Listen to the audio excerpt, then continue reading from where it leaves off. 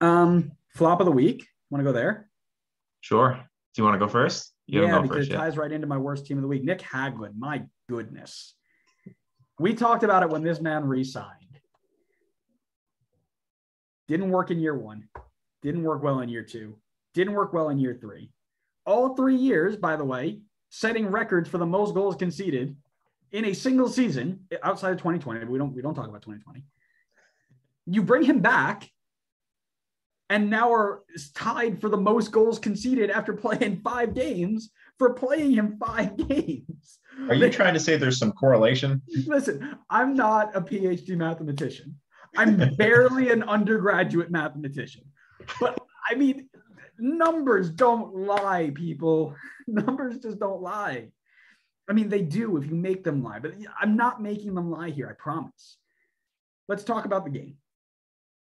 First goal, 1v1 versus Jordy Milovich. Spin cycle. Absolutely spun. No chance of stopping him.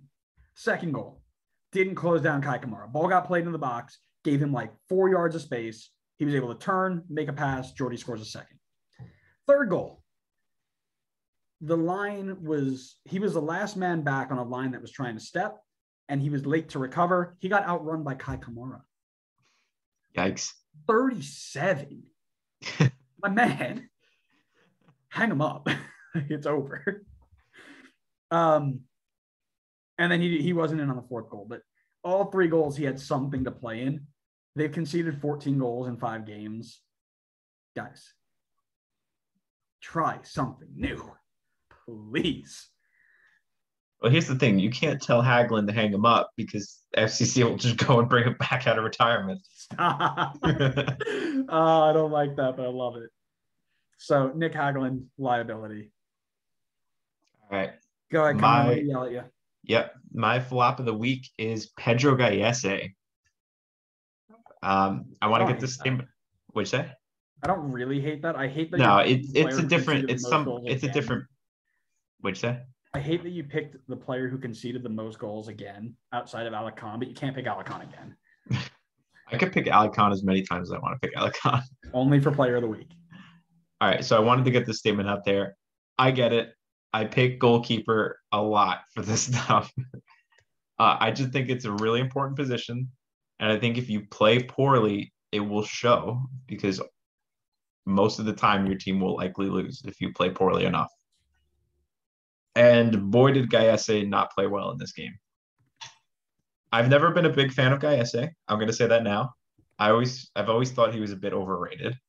So What? You're I'm out of your taking mind. no. So I'm taking my chance here to dunk on him.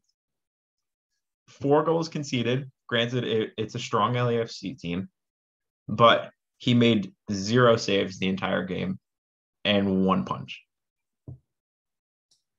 I get it. LAFC strong. I get it. He's not at fault for every single goal, but it still doesn't look good when you concede 4 goals and you make 0 saves.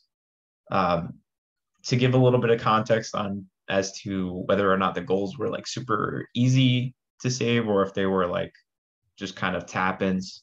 I know that there were a few that were out of his control, but going back to my favorite stat, got to bring it up any chance that I can. The post shot expected goals plus minus, that's a mouthful, for Pedro Gallese for that last game was a minus 1.1. So based on that statistic, basically he gave up 1 extra goal over what he was expected to. Again, it's a subjective statistic, but it's one that I like to go to just try to get a sense of whether or not the goalkeeper was pretty much like hung out to dry. So based on that, not a great game from him. I'm sure he will bounce back. He will not be in this spot. He may not be in this spot for the rest of the season, honestly. But I'm taking my chance to dunk on him here. I feel like we've done a disservice not talking about Alexander Pato being amazing. But alas. Well, that's your agenda. That's your job. We have Uh, hype train people that are assigned to us. That's one of yours. You got to do your job. I should have, right? I mean, so here's the thing. He scored 2, but one of them got called back. If Yeah, Facundo Torres stayed on side. yeah, It was if he close. what would you say if you get that second goal? Sorry, I got distracted for a second. If you score that second goal, he's my player of the week by like miles. Like Chicharito, Mihailovic, not even spoken about. Like gone.